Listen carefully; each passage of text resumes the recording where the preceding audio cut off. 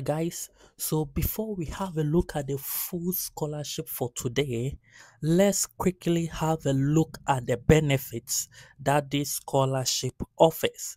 So as you can see on the screen, financial assistance or the financial benefits they provide. The Commonwealth Shared Scholarships are jointly funded by the Commonwealth Scholarship Committee and participating UK universities. Each scholarship provides, so if you are selected for this scholarship, you are entitled to approved airfare, approved airfare from the scholarship's scholar's home country to the UK and return at the end of the award. So if you are offered, they will sponsor your flight ticket, and also the scholarship secretariat will not reimburse the cost of fares for dependents nor the cost of journeys made before the award is confirmed. So you need to make sure your travel falls within the stipulated time range so that you will get all your financial benefits. Also, the scholarship covers approved tuition fees, okay, and also monthly living stipend at the rate of £1,347 or £1,652 per month. That's if you live in London metropolis, because the standard of living in London is quite higher compared to the other parts of the country. And also they will give you some allowances for warm clothing, because we'll be getting to the winter very soon and you need some clothes to keep you warm. And also if your course is a thesis or a research course, they will give you some funds towards that. Also, they will sponsor your travel within the UK or any travel related to the course, and also any tuberculosis test you need to carry it out for your visa application too, they will sponsor. If you have a child, if a scholar has children and is widowed, okay, so if you have a child and you are widowed, divorced, or a single parent, then each child, the first child will get 576 pounds per month. That's for the first child under the age of 18 years. Under the age of 16. And the second child will also get £143 per month. So the first child will get £576.61 per month. The second or any other child will have 143 £143 per month. That's to support your living in the UK. And in case a scholar is disabled, they will carry out a disability assessment to know the extent of your demands. So this scholarship covers all the your course of study in the UK. Now let's have a look at the scholarship in entirety. So the Commonwealth Shared Scholarship, the Commonwealth Scholarship Committee has three main scholarship programs. So this shared scholarship is one of the three. So you need to note that. And it's shared because it's a partnership between the Commonwealth Scholarships Commission and some selected UK universities. So you need to note that. So overview, the Commonwealth Shared Scholarship Program is one of three. So as I earlier mentioned, it's one of three master's programs offered by the Commonwealth Scholarship Commission. Okay. And the main aim of this scholarship is to contribute to development needs of Commonwealth countries. We'll be having a look at the countries that falls under this category by providing training for skilled and qualified professionals and academics who would not otherwise have been able to study in the UK. Okay, intended beneficiaries. So high quality postgraduate students from least developed and middle income countries, and also countries that are fragile and affected by conflicts, who have not studied for a year or more in a high income country before, who would not otherwise afford to study in the UK. So if you are from a least or middle income, least developed or middle income country, or if your country is affected with a conflict, then you are eligible for this scholarship. Okay, and it's normally for 12 years, and the application process is giving some UK selected UK universities a certain number of slots. So the schools do their own selection process, and they will submit the list to the Commonwealth Scholarship Commission for approval and finalization. So let's look at how to apply. So applications for Commonwealth Shared Scholarship for 2024-2025 academic year are now open. The deadline, okay, so the deadline for submitting an application is 14th December by 4 o'clock Greenwich Meridian time. The scholarships are for study in the UK beginning next year, September, October.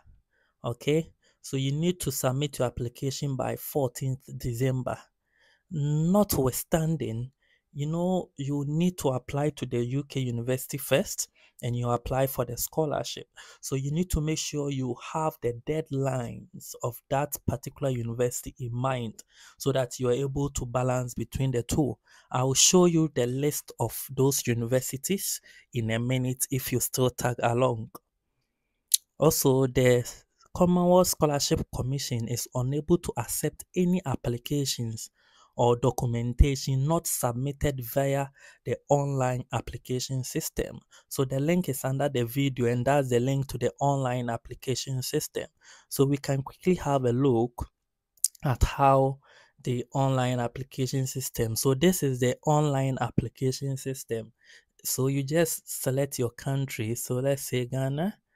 You just select your country, then it will ask you to log in or create account. Then you go ahead with the application, and you can only use this online application to submit all your documents and the application. Unlike the other Commonwealth scholarships, where you would need to go to your country's scholarship secretariat or any government representative in your country for you to get selected, this particular one is quite flexible. You can submit the application yourself, and you choose which particular university you are interested in. So this is very open, and it's very straightforward. Okay, so let's see. So let's look at the list of approved courses. List of approved courses. Okay, so the courses have been categorized into 6 sessions. We have the access, inclusion, and opportunity courses. So you see the course. hmm, you see the course, and you see the university that offers that program. So if you are interested in any of these programs, you just go to the university website, apply to the program, and apply to the university. Then you apply for the scholarship as well. And also we have promoting innovation and entrepreneurship. So promoting innovation and entrepreneurship too, that's the courses and the sponsoring university. So that's how it goes. So we have science and technology for development. So we have science and technology. So that's the universities, and that's the courses they offer. So each category and the universities and the courses they offer. So all the links are under the video. Just take your time and see which university and the course you are interested in so that you can submit your application. All right, now let's look at the participating universities. Participating universities, as I earlier alluded, they give each university, the university initially in my previous video, I told you the universities tender the opportunity to be part. And after a thorough recruitment process, they will shortlist and select which universities will take part in the shared scholarship. So yes, so we have 2 slots here, okay, and Bangor University also has 4 slots. Okay, we have Bournemouth University 4 slots. We have Brunel University 4 slots. So you just need to. We have the Cranfield University 8 slots. And one thing is, you can apply to as many schools and programs you want. However, you can only accept one scholarship. Okay, so in case if you apply to 5 universities and you are selected for 2 or 3, you need to only select one and go with. All right, so we've seen the courses, we've seen the universities. Okay, so you just need to know which course you want to offer and which university you are interested in. So you can go to the viewed approved program so that you know the programs that are qualified to be part of this scholarship scheme so that you select your choice. I hope you guys are tagging along. Please like the video, subscribe to the channel, and leave a comment if you don't understand anything. Now let's look at the supporting documentation. So you need to prove your citizenship. That's a passport or any national ID, and also you need to add transcripts of your education qualifications. And remember, this scholarship is just for masters. Undergraduates and PhDs does not qualify for this. And they said no documentation will be accepted outside the online application system. So you only need to submit all your applications through the online application system. Okay, so they have lots of advice in choosing a university. We have advice for applicants. So I'll leave the link under the video so that you can read more about it and submit your application. We have the applicant eligibility. This is very essential. So let's quickly have a look. So, to be considered for these scholarships, applicants must be a citizen or have been granted refugee status by an eligible Commonwealth country. Okay, and you need to be a resident permit in a Commonwealth country. So, guys, you need to just see the eligibility requirements, and then now let's see the eligible countries.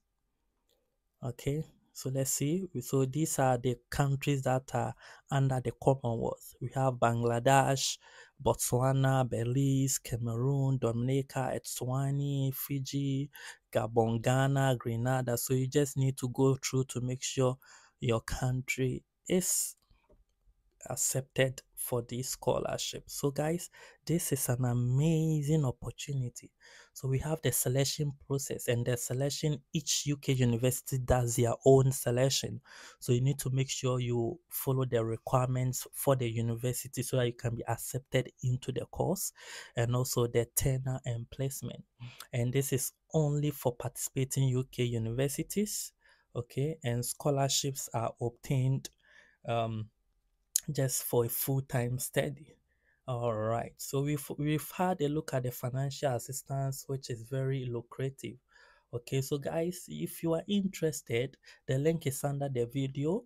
So you just need to make sure you check the course, you check the university you want to apply to, and make sure you meet all their requirements. You need to meet the requirements for the university, and you need to meet the requirements for the scholarship so that you have the opportunity to be part. So I will leave you here, and I wish you all the best for now, and I will see you soon.